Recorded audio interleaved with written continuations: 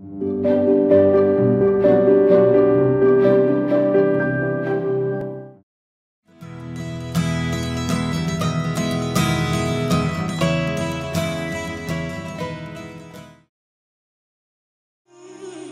following program is sponsored by friends and partners of Jentezen Franklin Media Ministries. Thank you for joining us today on Kingdom Connection. I believe today what God is going to speak to you can bring healing to your body, salvation to your life, freedom to your soul. It can heal your mind.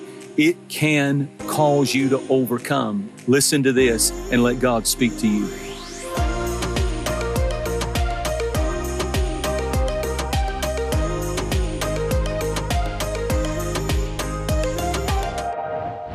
I want you to open your Bibles with me. Go to the book of Matthew chapter 2. In Matthew chapter 2 in verse 16, then Herod, when he saw that he was deceived by the wise men, was exceedingly angry. And he sent forth and put to death all the male children who were in Bethlehem in all its districts, from 2 years old and under, according to the time which he had determined from the wise men. Then was fulfilled what was spoken by Jeremiah the prophet, saying, a voice was heard in Ramah, lamentation, weeping, and great mourning. Rachel weeping for her children, refusing to be comforted because they are no more. Her children are gone, and she's weeping. This is an amazing text in Matthew, the 2nd chapter, because everything preceding and following immediately, it's almost like it's inserted in the middle of a story it has nothing to do with. Matthew 2 is the story of the birth of Christ. And yet, right in the middle of it, all this joy, all these angels, all these appearing of messengers from heaven, proclaiming, singing on the hills of Bethlehem, a Savior is born. Right in the middle of that, it seems like that this text is out of place. It's not a new utterance, this Rachel weeping. It's not a new utterance. It's one that goes all the way back to the book of Genesis.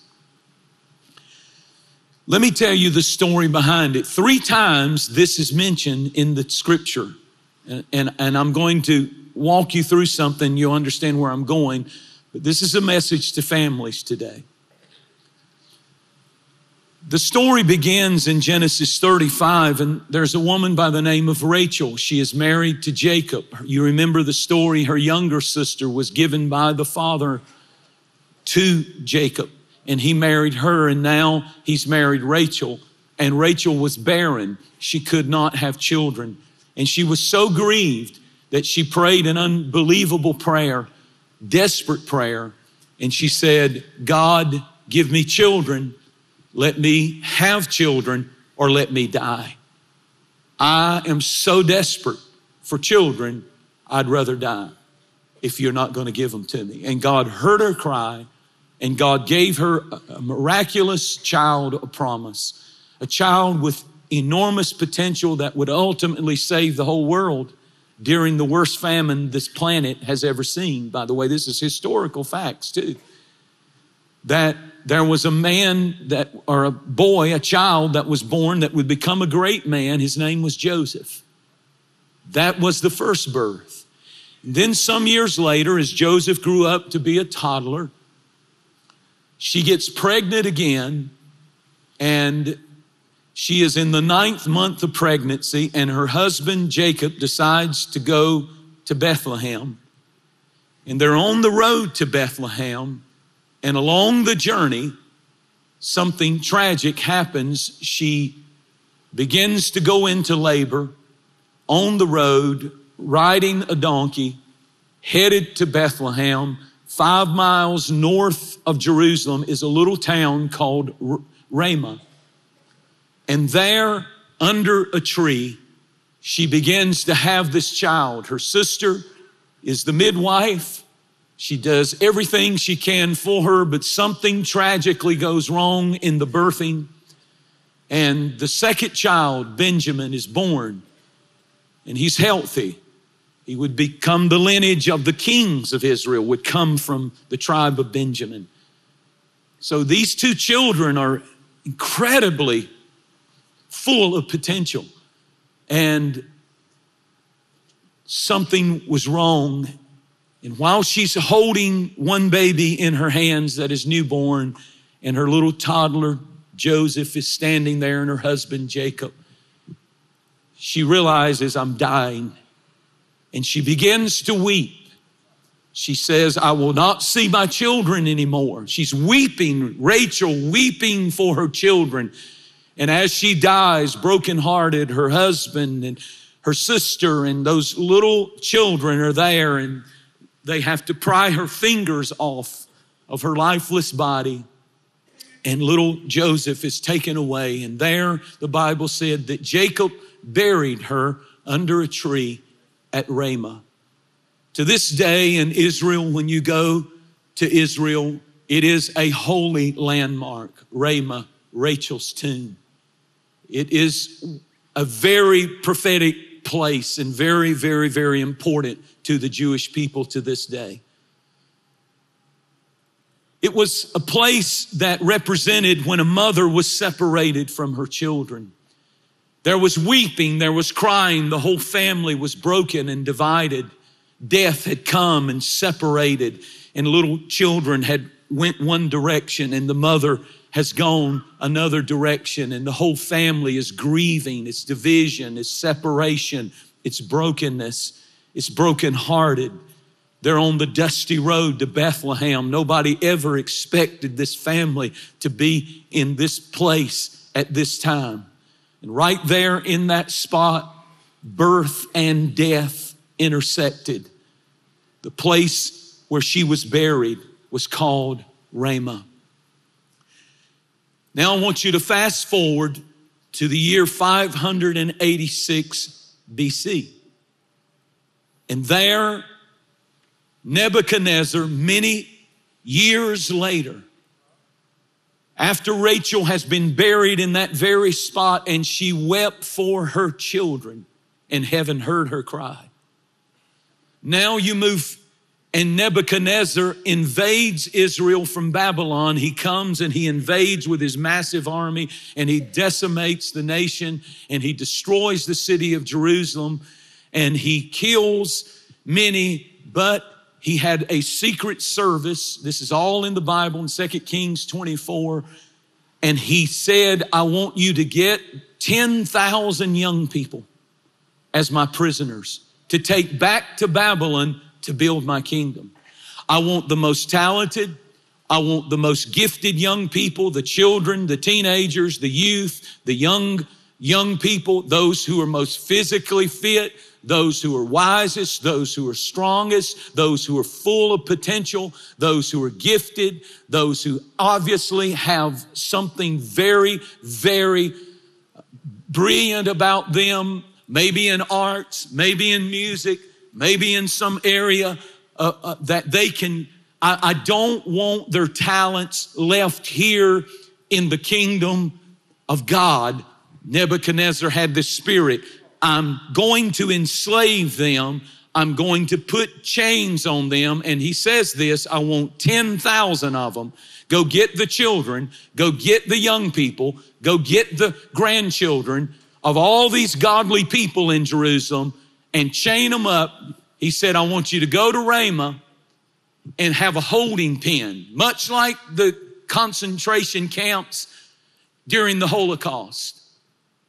You've got a holding pen where you hold them until we do whatever we want to do with them. Now I want you to see in the very place, and this now is where Jeremiah 31 kicks in. Jeremiah 31 is the second utterance of the same verse that we've been focusing on. And so I want you to see the picture. I want you to get in your mind the picture.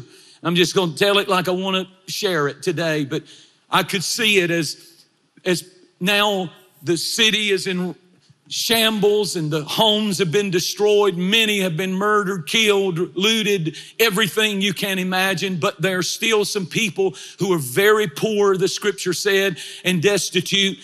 They go out 5 miles from the city and the rubble, and there behind a barbed wire fence, they see their children, their sons, their daughters, that daughter that could sing so well, that son that was so brilliant, that other child that was so gifted.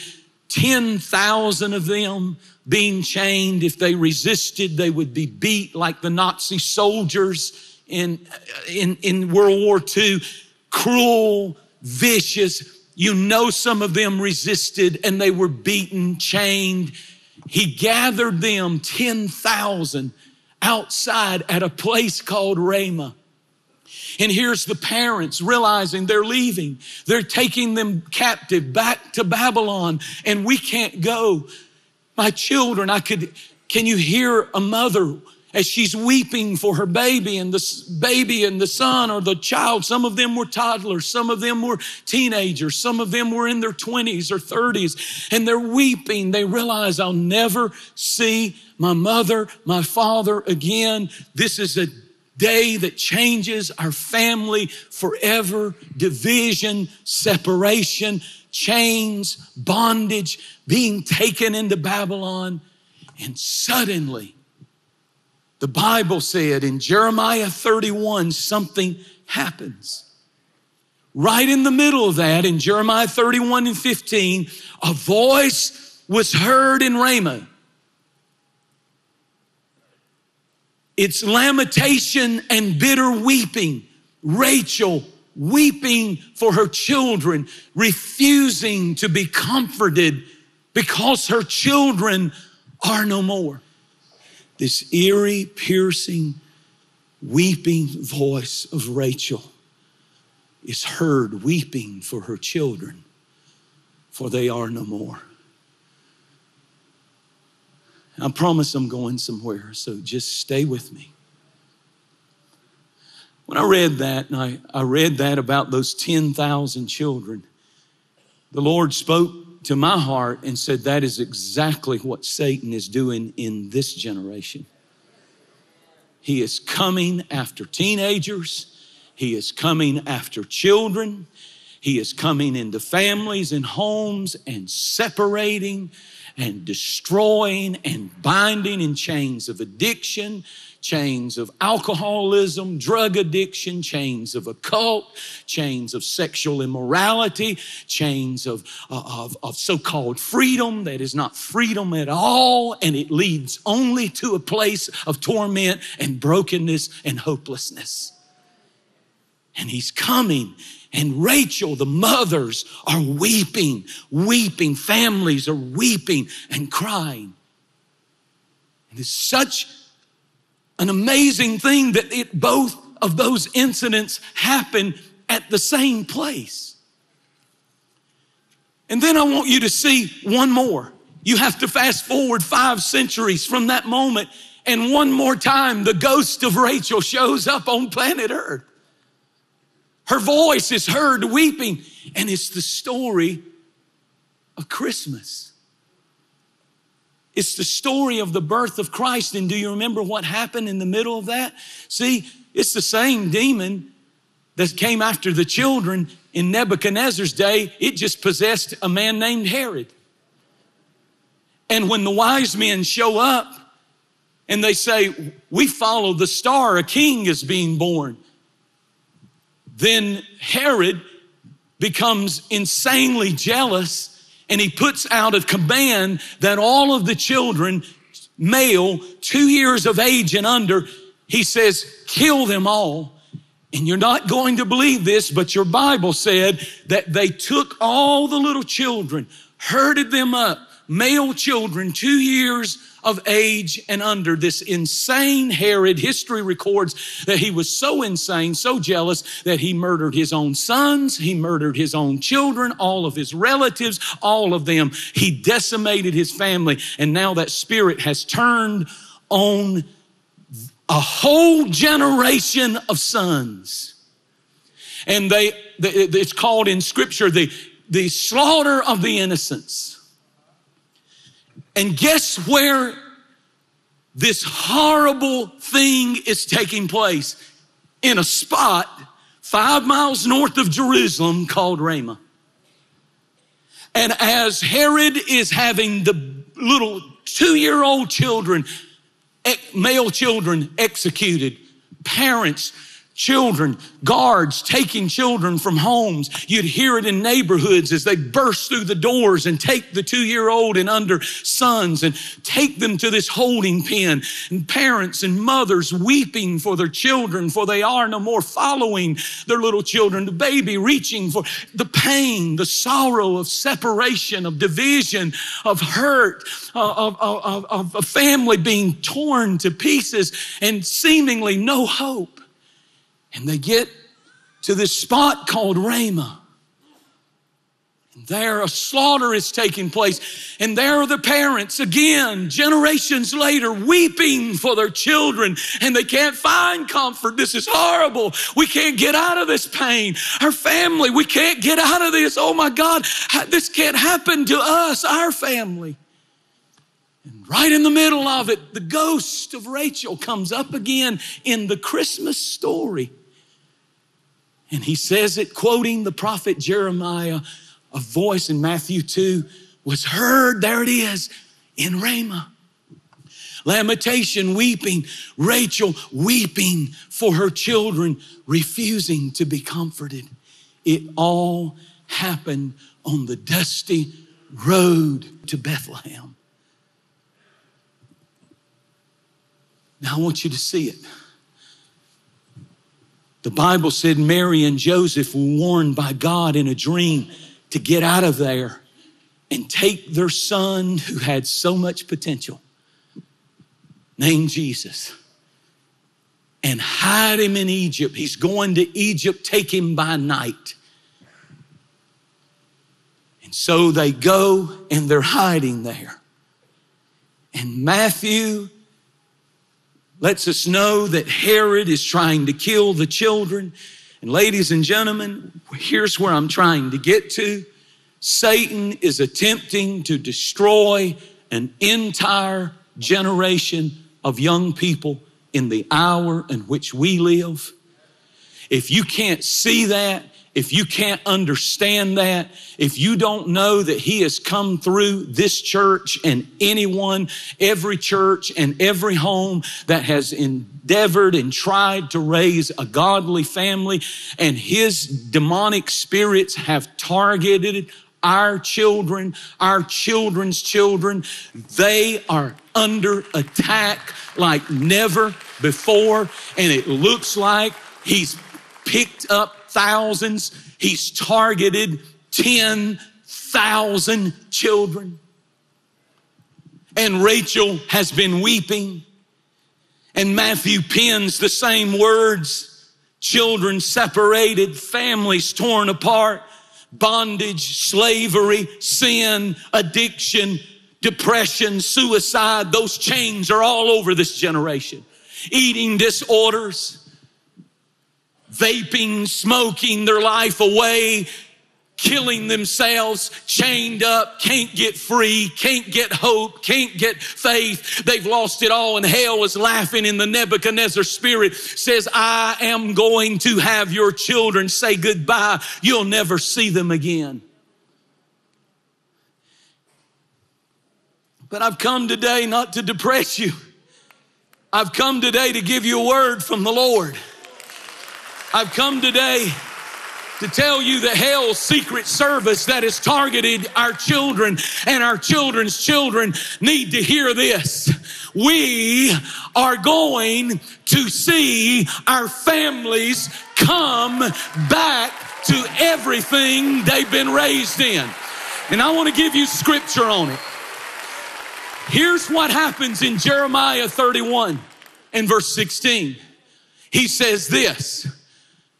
See, it starts out with her weeping, but then comes this great prophetic promise in the last few verses of the chapter. Thus says the Lord, refrain your voice from weeping, Rachel. Parents, grandparents, and your eyes from tears. Here it is. For your work will be rewarded, says the Lord. You know, that's what the devil whispers to parents and grandparents. It didn't work. All that taking them to church, all that getting them up and getting them ready, all that reading the Bible, all that praying for them before they got out of the car, all that laying on the hands, it didn't work. All that 21 days of fasting, it didn't work. It didn't work. Look at there. There they go. There they go. Hear the chains jingling? Look at there. Look at there. I got them. Drugs have got them. I got them. I got this in them. I got that. They're getting in that. They're getting around that crowd. They're doing this. They're doing that. I don't care what you think you've got. My Bible said, I don't care if you believe this or not, because this is what it's going to take to see miracles in your family. He said, our work shall be rewarded, says the Lord. Raise them up in the way they should go. They may go through hell. They may go through some crazy things. But when they are old, time's going to catch up with them. Grace is going to catch up with them. The goodness of God is going to catch up with them. And they're going to hit that pig pen. And they're going to turn around. And they're going to come to themselves. And they're going to say, I'm headed home. They shall come back from the land of the enemy. Everybody shout it. They shall come back from the land of the enemy. You got a kid in depression, say it. They shall. You got a kid in some kind of addiction, say it. They shall come back from the land of the enemy. Now that's what I believe. Watch this. Next verse. There is hope. All you who've been separated, all you who are going through hell in your family, all you who have an empty seat at the table, all of you who've been weeping and crying, there is hope in your future, says the Lord, that your children shall come back to their own border. I cannot stand your pitiful little golf clap. I'm not playing golf. I'm up here and I'm preaching the promise of God to your family, and you better get a hold of it, because psychology can't fix it. Doctors can't fix it. Counselors can't fix it. This is a job for Jesus. And when Jesus comes, the tempter's power is broken. Now shout if you believe it. They're coming back. I don't know how long, I don't know what they're going to look like, but they're coming back. I'm an atheist now. I'm trying Eastern religion now. Go ahead. Go ahead. You coming back. There's too much blood on you. There's too much anointing on you. We're going to make hell pay. The devil's going to regret ever messing with any of our children. The devil's going to regret ever messing with touching any of our daughters. We're going to make hell pay.